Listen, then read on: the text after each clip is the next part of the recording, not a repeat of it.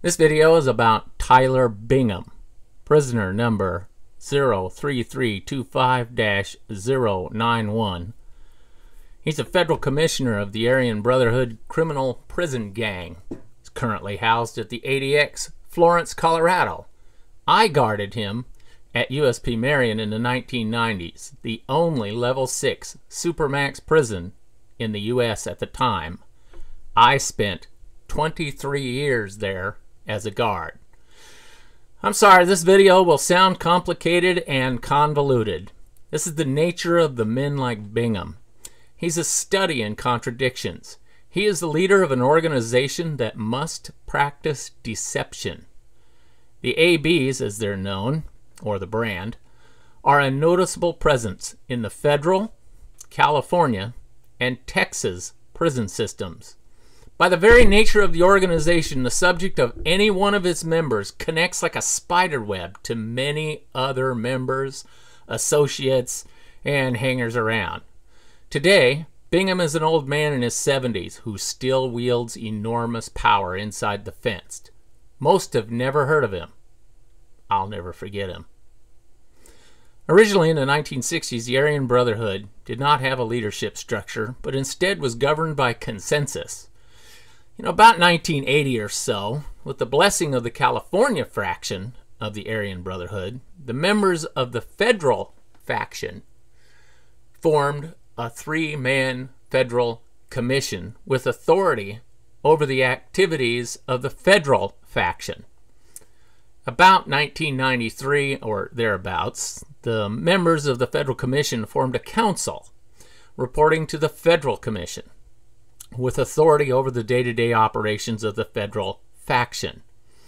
In approximately 1982 or thereabouts, inmates in the California faction of the Aryan Brotherhood met and formed a 12-man California council to govern that faction's affairs. The members of the California council then formed a 3-man California commission with authority over the California council and all other California Aryan Brotherhood members. The number of members on the California Council has since been reduced to 6. In both the California and federal factions of the Aryan Brotherhood, the commission in charge of that particular faction has final authority over all the matters involving that faction. Murder of or assault on a member may be carried out only if it is authorized by the commission of the faction to which the member belongs, although the murder of a non-member doesn't require any commission approval. Failure to follow the orders of the commission will result in the disobedient member being murdered. Failure to follow the rules of the gang will result in the person being murdered. Attempting to leave the gang, testify against the gang, or cooperate with law enforcement will result in the member being killed. They have a saying about talking to law enforcement: you lie or you die. An assault on a full member of the Aryan Brotherhood will result in the murder of the person who perpetrated the assault. I've never heard of the ABs issuing a verbal warning. They just kill you, or at least they try to kill you.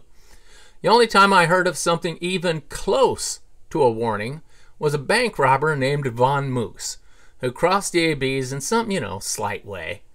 He was beaten and given a pumpkin head, I would assume on the orders of Bingham. A pumpkin head means that your head and face swells up to the point that it looks like a pumpkin. He was beaten in the head with a portable TV. All us guards thought he'd die. He didn't. It would have killed a regular person, but inmates are like cockroaches. You just can't kill them very easy.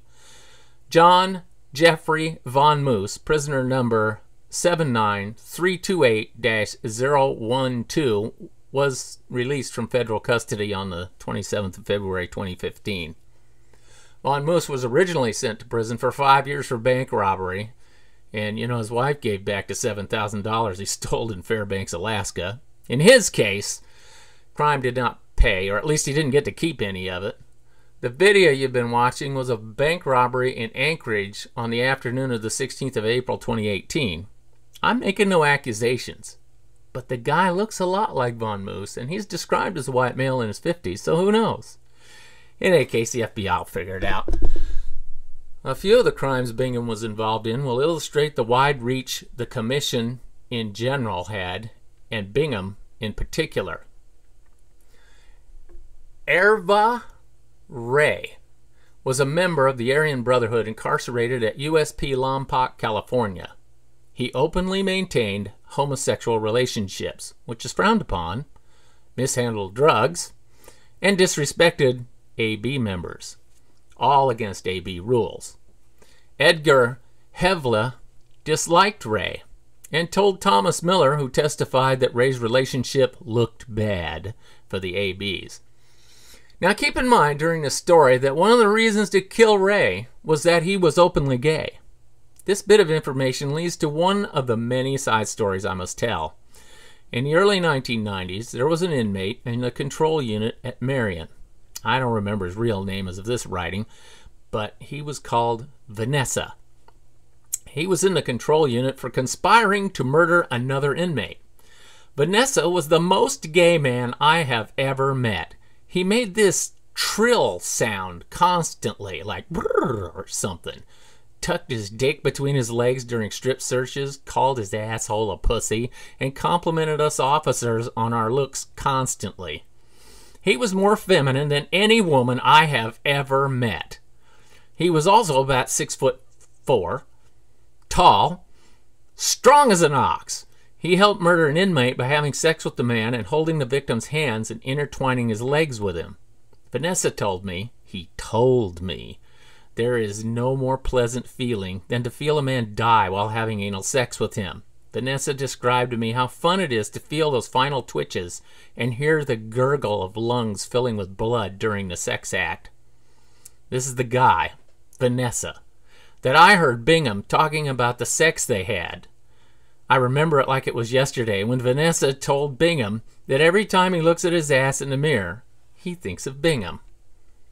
This same Vanessa caused a big stir at Marion when somebody used the Polaroid camera assigned to us to take photos of him naked in suggestive poses. Then some moron posted the photos on the unit bulletin board. I saw one of them there myself, and I thought it was foolish and I took it down, but somebody put another one up. The warden saw the photo during an inspection tour and all hell broke loose.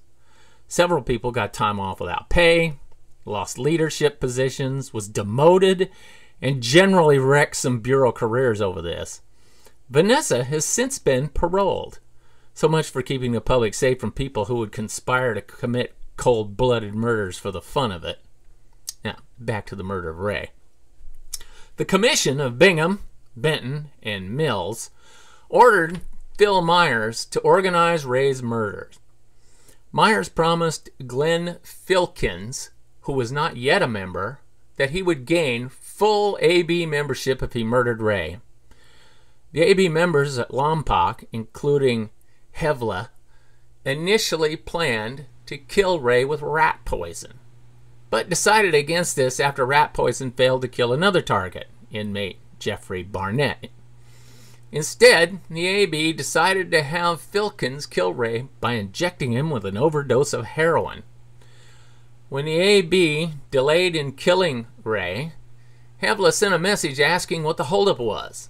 Filkins and Miller carried out the murder on the 9th of August 1989. When Ray did not die immediately from the heroin, Filkins strangled him with a garrote wire while Miller held him down. After the murder, Filkins told Miller that he'd been admitted to the AB and showed Miller a shamrock ring, made in the prison dental lab and commissioned by the AB as evidence of his full AB membership. This murder to gain membership in the AB is called blood in. Now to get out, you have to die, called blood out. So the ABs are a gang that is blood in and blood out. Another thing to point out is only the commission can make you a full member. Keep in mind when I talk about the commission in other videos that the members change from time to time, just like any corporation changes its members of the board or the mafia changes their leadership. Another incident was a dispute over a drug debt. the Latin Kings prison gang attacked AB associate Red Lawler. In retaliation, Bingham ordered prospective AB member Steve Scott to attack Latin Kings member Ishmael Benitez Mendez at USP Leavenworth, Kansas. On January 4th, 1992, Federal Bureau of Prisons correctional officer, I'll call him Tom, saw Benitez Mendez running away from a prisoner who was armed with a knife. The armed prisoner wore a watch cap, green fatigue shirt, and khaki pants. Officer, we'll call him Tom, called for help as both inmates ran away. Prison officers, and we'll call the pair Dick and Harry, were able to locate both the weapon used in the assault and Benitez Mendez, who had suffered knife wounds to his back and hand. While searching the surrounding cells, officers found inmate Ernest Martinez wearing a blood-stained khaki pants. A green fatigue shirt lay nearby. Officers also found 2 blood-stained brown paper towels in the cell of Anthony Cruz and Edmund Gonzalez. Gonzalez had a cut on his finger. That evening, the officers placed the pants, shirt, and paper towels along with other evidence in a locker for storage. On January the 4th, 1992, 5 Hispanic inmates, including Ernest Martinez, were placed in the hole pending investigation. They were released back into the general population the next month. Meanwhile, prison officials decided on January the 7th of 1992 to place Bingham and Steve Scott and some other prisoners in the hole. When the officers examined Scott, they discovered a fresh 666 tattoo on the left side of his chest. He had made his bones, as they say. I have heard people who have not been personally involved with the ABs that they're not feared by the other gangs. This is patently false, in my opinion. Latin Kings, to my knowledge, did not start a war with the ABs over the assault and attempted murder of their member, as evidenced by the actions of the ABs in retaliation to the DC Blacks. I do not believe that the situation, had it been reversed, that the ABs would have been so forgiving. So in my opinion, the ABs' war with the DC Blacks never really stopped from its start in 1982. It just sort of simmered on low for about 5 years or so. And in December of 1996, in Lewisburg, Pennsylvania, the DC Blacks prison gang killed a white inmate.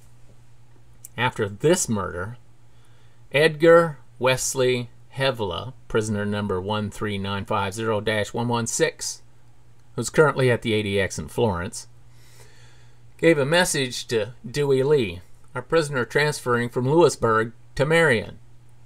Quote, to tell either Dave Sahakian or Michael McElhaney specifically, and nobody else, that they'd been having racial problems at USP Lewisburg and to get ready, unquote. Lee understood the phrase to get ready to mean making knives and organizing AB members for war. Lee delivered the message sometime after the 2nd of January of 97. And yes, I do remember Dewey Lee, prisoner number 01371-196. As an aside, the David Sahakian I just mentioned, he's the guy I'll do another video on. He once told me, face to face, that for every member of the Aryan Brotherhood sentenced to death by the government, they would kill 10 of us guards. I believe him.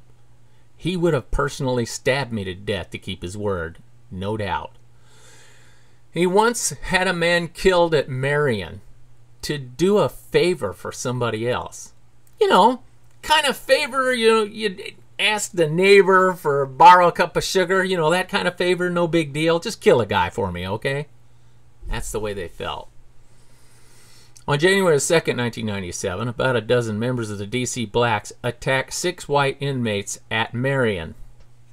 The AB members at Marion met and decided to move on and kill whatever DC Blacks and associates we could, unquote. Michael Wagner, I remember him too, an AB member, was transferred by prison officials from Marion to the Supermax prison at Florence to prevent Wagner from assaulting any DC Blacks. When transferred, Wagner delivered several messages to Commissioner Mills, including a message that there was a war at Marion. Even though Wagner was in the hole, he was able to communicate with Mills by speaking through a system of drainage pipes that connected the two of them. A word of explanation here. The system of drainage pipes I talked about was sewer lines. The prisoners call it making a phone call. You scoop all the water out of your toilet, and so does the other guy.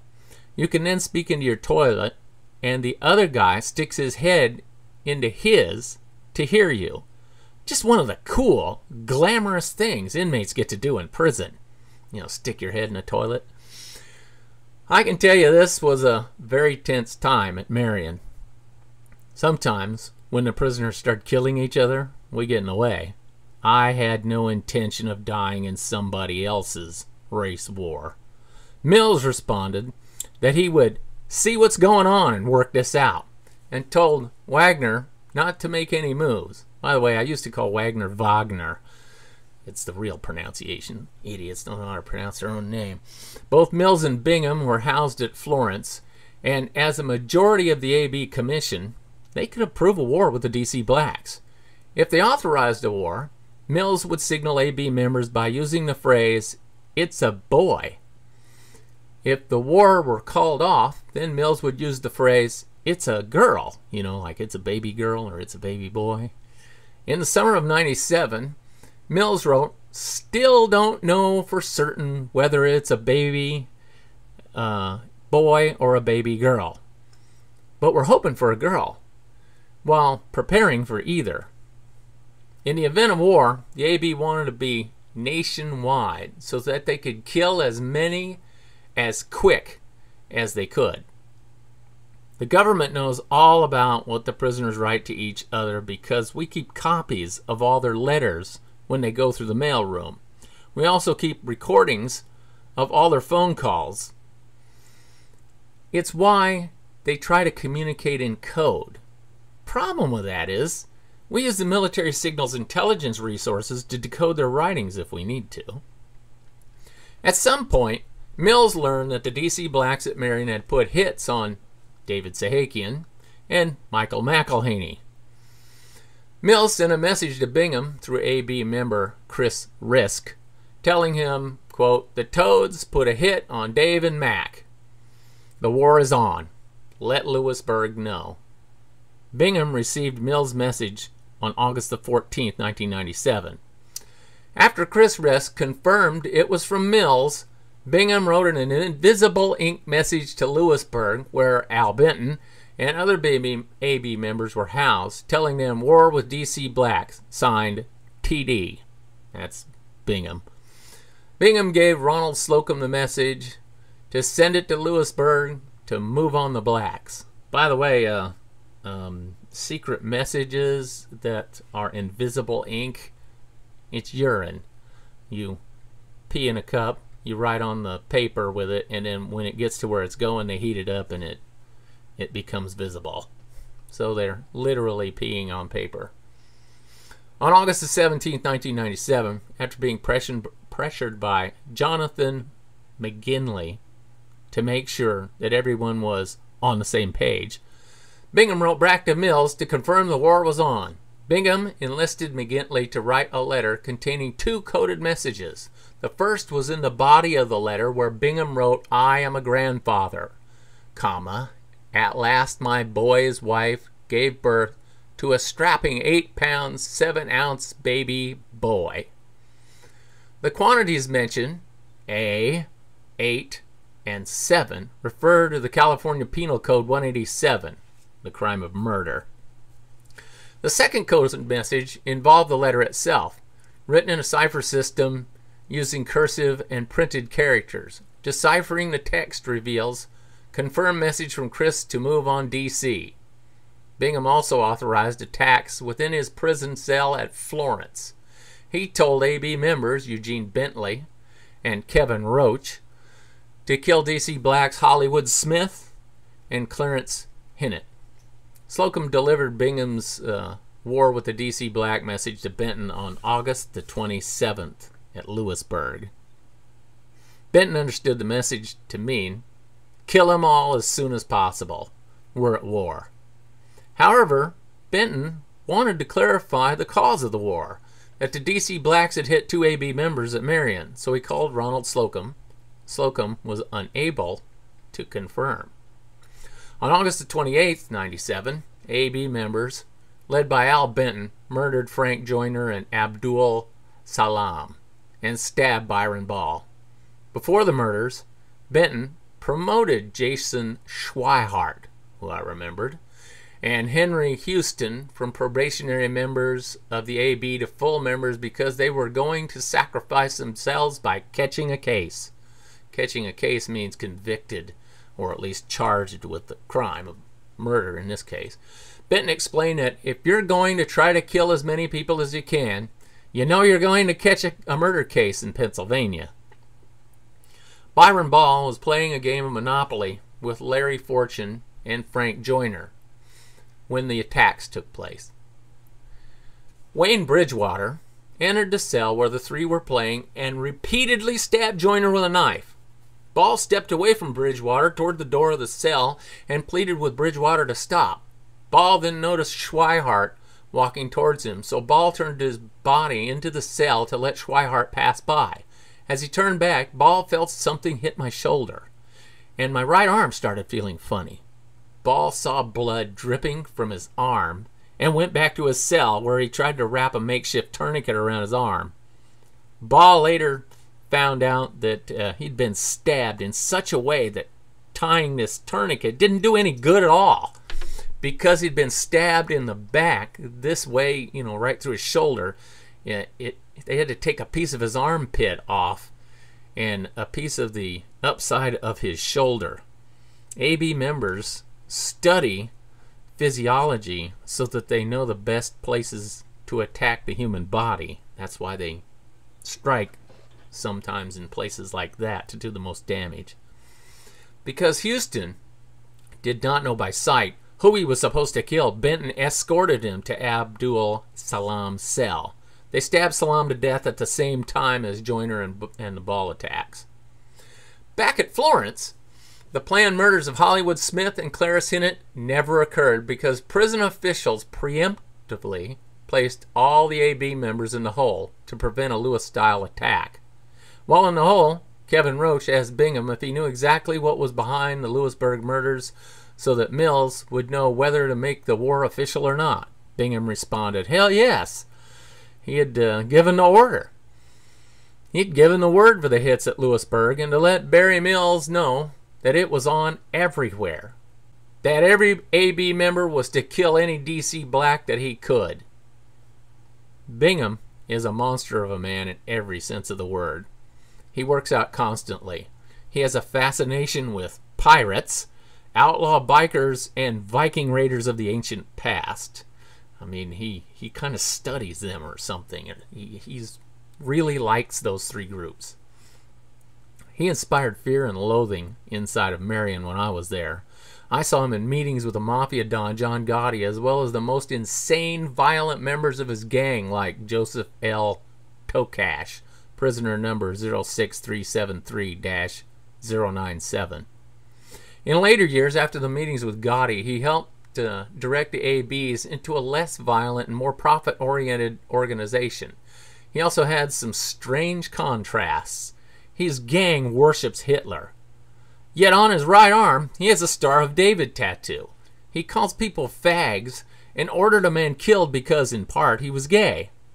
Yet he had a sexual relationship with the gayest gay man I ever met, who was also a cold, calculating killer. And black. I'm often asked, what is the point of your video? It's this. Getting another life sentence is a waste of time and court resources. The prisoners do fear death, no matter all their bluster. When the ABs threaten to kill 10 of us for one of them, it proves their fear. All of the murder and mayhem I just described wasn't stopped or even slowed because of so-called justice. Nobody was put to death in the 4 correctional officers murdered that I'm aware of. All the inmate-on-inmate killings, nobody was executed. Prisoners at the top of the pyramid of evil only notice violence. They will only modify their behavior if you start putting them to death. A life sentence should mean you die in prison and not get out after a few years like it does now. When a guard is assaulted and swift retribution ensues, the assaults stop. I know. I saw it. The way things work today is that when an inmate threatens to assault me, and I tell him I'll break his arm if he tries, I'm punished for making a threat to an inmate. Nobody's concerned that an inmate is attempting to intimidate me or threaten me with assault. There's no common sense left in the Federal Bureau of Prisons. The policy is set by these Ivy League psychologists and lawyers who've never walked in my shoes for even a single shift. Most wardens have never been a correctional officer but are university-trained managers. Now, I can tell you there's a big difference between managing a prison and a gas station convenience store. It's my opinion that the difference between reading a book about it and being soaked in blood like I have, there's a big difference. This is my one and only point to these videos. Some things I didn't talk about in this video that I will in the future ones is the case I'll call the broken badge incident of a correctional officer, Joe Principe of the Federal Bureau of Prisons, who served time for helping the ABs carry out a contract for the murder ordered by the Italian Mafia. Kevin Roach, who turned on the ABs in every way possible. Who the DC Blacks are. We might even talk about Barry Mills and how he cut off the head of a prisoner by the name of John Marsloff in 1979. Many other related cases and incidents related to, but beyond the scope of this video. To say there is more to come is really an understatement. Now, if you've enjoyed this video, would you hit the like button, and would it kill you to subscribe?